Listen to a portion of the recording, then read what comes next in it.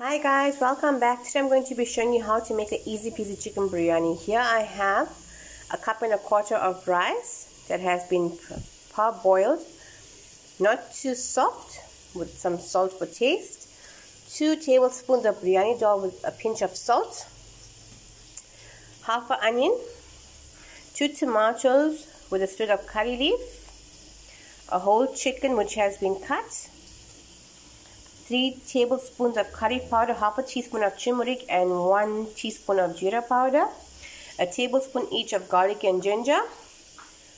My spices here are 1 dried chili, 1 teaspoon of fennel, 2 star anise seed, 1 big elaichi, and 2 cinnamon stick. For braising, I have half an onion, couple sprigs of thyme, 2 elaichi pod, 2 bay leaf, and then here we have for garnish a handful of coriander and half a handful of mint. I've got the potatoes frying already, so let's take a look. I fried them up. Reason being is because when they go into biryani, I don't want them to get mashed. So I'm just creating a coating over them. They're ready now, as you can see. I'm going to take them off and we're going to start with the biryani. As you guys can see, it's nicely crisped up. So now while the oil is still hot, I'm going to be adding in my spices. We'll let that fry up. Swirl it around. This is basically a 1-pot biryani. And I'm going to add in the onion. Let that fry up.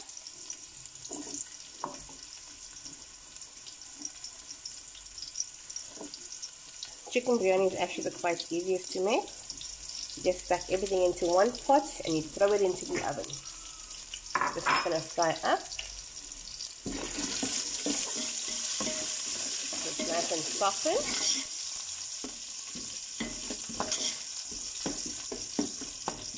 Try and use a big pot, guys, in a sense that when you put everything together, it doesn't become mashed up when you try to turn your biryani while it's in the oven. So now that it's frying up, I'm going to put in our curry powder and spices. Now that it's fried up, I'm going to be adding in the garlic and ginger. Hold it up and just move it around. So the onions brown nicely. And to this, I'm going to be adding in all my curry powders at the same time. There we go. Okay, I'm adding in the tomatoes as well. Give this a good stir. To this, I'm going to be adding in my chicken now, along with my salt. Remember, guys, salt is as per taste. Let's get that now. I'm going to drop in my chicken now. I'm going to give it a good stir. Everything is nicely coated.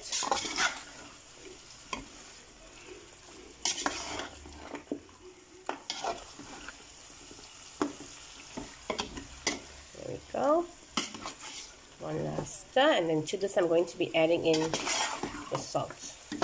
Now this is going to simmer for about 15 minutes in its own juices so that the curry powder gets absorbed into the chicken. And thereafter we're going to be adding in the rest of our ingredients. I'm going to add in my salt. That's as per your taste. I'm going to cover this up and let it cook for 15 minutes. Okay guys, it's been 15 minutes. Let's just give this a stir. As you can see, the tomatoes have melted down. The chicken is cooking nicely. Now I'm going to be adding in my potatoes and my biryani dal. In go the potatoes. And I'm just going to scatter the biryani dal so it cooks. There we go. Everything in a nice mix. This is going to cook for another 5 minutes. And then we're going to drop in the rice and let that steam in the oven. Okay. Now while this is cooking, we're going to get the braise ready for our biryani.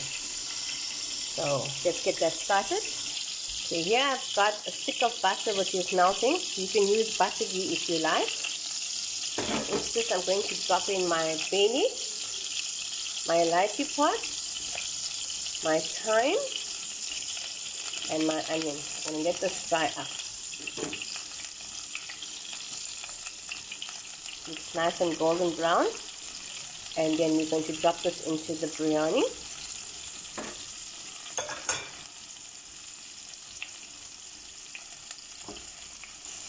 Let's give this a stir.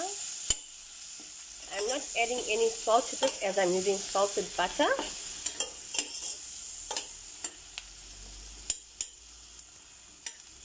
Gonna brown up nicely. Let this fry up. You can get the smell of the thyme and the onion with the bay leaf. It smells quite good.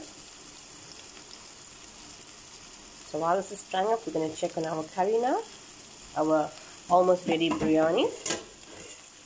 Go here. Looking nicely. You can do dal with your biryani, but I am actually making a braised sour milk salad, which I'm going to show you guys just now. Just going to let this cook.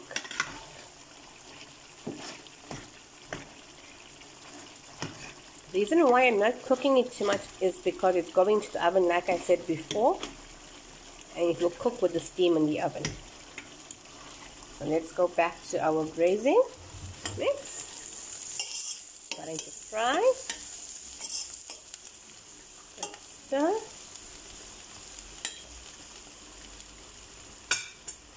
Let's give this another 3 minutes and it should be nice and golden brown. Okay guys, this is getting golden brown. I'm going to put the stove off now and I'm going to drop this into our almost ready biryani. You can see it's bubbled up nicely. I'm just going to drop this into the pot. Let that cook. Just give it a stir. So while we're doing this, don't want to stir too much to break up the chicken. I'm going to be adding my coriander and my mint to this, and then we're going to add the rice lastly. Let's get the rice. Okay, while this is bubbling, I'm going to put in spoonfuls of rice over the top while the oven is getting nice and hot. This won't be long in the oven. As I said to you, this is pre-cooked rice. Just drop this in gently. There we go. I'm going to give this a good stir so that the chicken and the biryani dal and the gravy is all mixed up to make our wonderful biryani. This is why I said use a big pot, guys, as you don't want things to get mashed up and your rice becoming almost porridge-like. There we go. If you feel your biryani is a bit dry when you mix it up together, you can add in a 1/4 cup of water just to let it steam.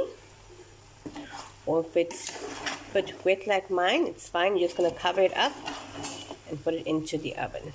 Okay. Everything's nice and coated now. I'm going to put this into the oven at 180 for another 25 minutes, and then we're going to be ready to have our biryani. But in the meantime, I'm going to show you guys how to make the braised sour milk salad. Okay guys, for the sour milk salad here, I have a handful of mint and cucumber, a 1/4 piece of cucumber. Okay, I just cut up the mint into tiny pieces and I've cut up the cucumber, as you can see. I've mixed them together. For braising, I have a 1/4 piece of carrot, 4 leaves of curry leaf, a 1/4 piece of onion, 1 dried chili broken in half, and 1/2 teaspoon of mustard seeds. So now I'm going to braise this entire thing here with some batter, which is a 1/4 stick. Let's get going. Here you can see I've got some melted butter and to it. I'm just going to drop in the dried chili. Let that fry up for a bit. And then I'm going to drop in some mustard seeds, as you can see. Basically, you can add everything together. There we go. going to let this fry up.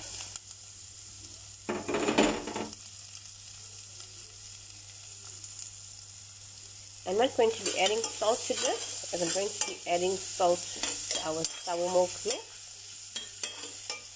It's going to fry up.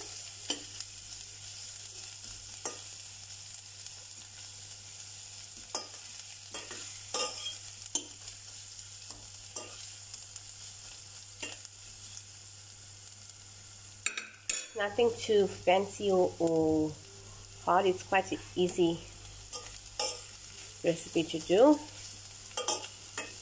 can see our carrots and onions are frying up nicely.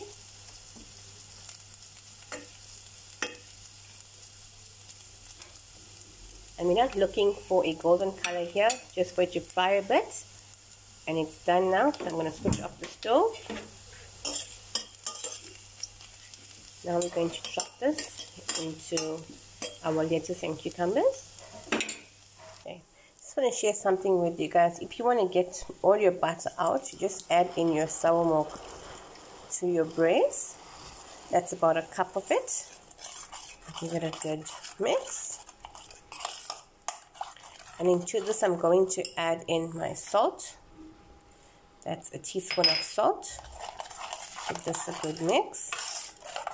So you have a nice warm sour milk salad. Okay, now I'm going to take this and pour it into my mint and cucumber. Okay, there we go. And give it a good stir.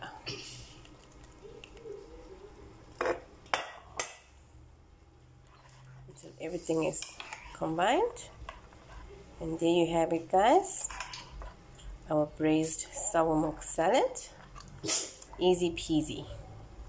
So now we're just waiting for our biryani. And we're ready to serve lunch. Okay, let this cool down. It's still quite warm. Ready to eat. Here we go, guys. The final reveal of our chicken biryani. Still piping hot out of the oven. Now we're going to plate this up with our braised sour milk salad and some normal salad. There we go. Our chicken biryani. Easy peasy with some salad and our braised sour milk salad. Please don't forget to like, subscribe, comment, and hit the bell button. Hope you guys enjoyed our video. Take care. Bye.